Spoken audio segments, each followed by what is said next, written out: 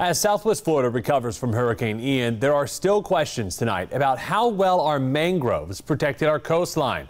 Fox 4 meteorologist Andrew Shipley joins us live with more on how scientists have learned in the past that mangroves have saved us billions of dollars, Andrew. Yeah, while it's still too early to know how much protection mangroves provided during Ian, researchers who studied say that Hurricane Irma in both Lee and Collier County saw more than $1 billion in savings and economic benefit that they want us to look forward to in the future.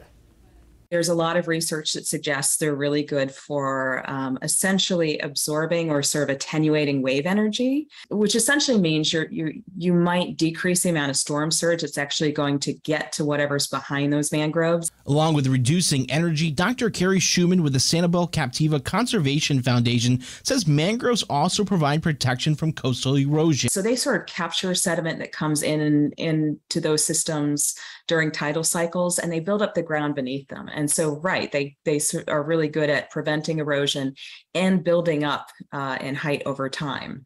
Another form of natural protection comes in the form of beach dune ecosystems. Think about mangroves a lot, but our beach dune ecosystems, we have these incredible dunes that are more herbaceous plants. So this is where we don't have those mangroves to protect us. And you don't think about those dunes and how much they protect, but they really do help. When we have storm surge coming in and it hits this large dune, that again reduces a lot of that wave energy. Dr. Chad Washburn, the Vice President of Conservation with the Naples Botanical Garden, says dunes are critical and alone could save millions of dollars in damage. Yes, we did lose some of the beach dune ecosystems, but they did their job.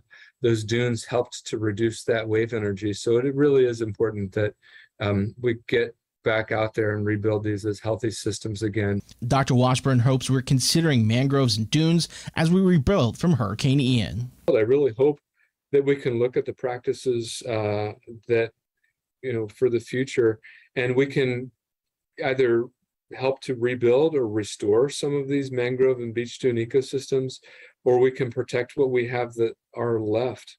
Meteorologist Andrew Shipley, Fox 4.